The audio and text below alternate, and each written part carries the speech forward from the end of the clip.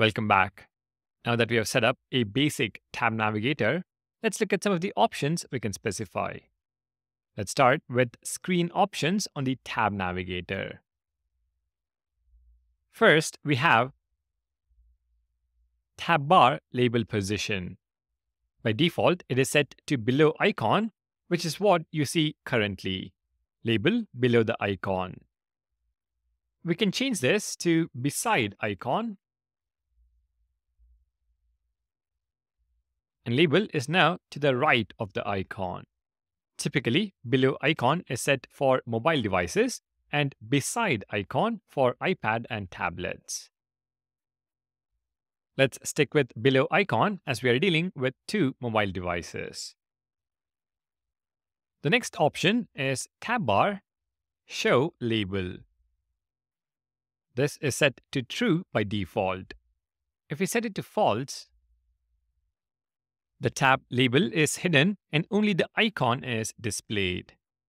We do want the label, so I will flip it back to true. Next, we have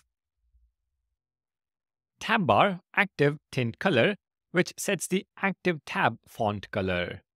Let's set it to purple. You can see the new purple color being reflected. There is also tab bar inactive color, inactive tint color, which applies the color for inactive tabs. It is set to gray by default, but you can go ahead and change it based on your theme.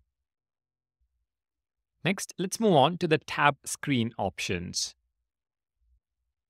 By default, the tab screen name is rendered as the tab bar label. You can change that using the tab bar label option. On the profile tab.screen component, let's specify options, which is an object, and we set tab bar label to my profile. If we head back to the devices, we can see the updated tab bar label. The header title, though, remains the same as the name prop. Next, you would want to customize the icon in the tab. The easiest way to add icons is using Expo icons. Import ion icons from @expo/vector-icons/ion icons. As an option, specify the tab bar icon option. This is going to return ion icons. Name is equal to person, which is one of the icons present, and size is equal to 20. Take a look at the devices,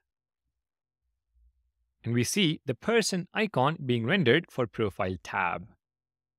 To ensure the icon picks up on the active and inactive tint color, you can destructure a color prop and assign it to the color prop on ion icons. So color is equal to color. You can see the icon is now purple or gray instead of black. Finally, you can specify tab bar badge to add a badge to the icon. This is particularly useful if you have a notifications tab or an inbox tab that requires the user's attention to items in the screen. Apart from these basic options, you have a few more which may come in handy depending on your requirements. It is also possible to define a completely custom tab bar component and pass it into React Navigation. Unless you have a lot of time to work on that, I would recommend you stick to the default bottom tab that React Navigation offers.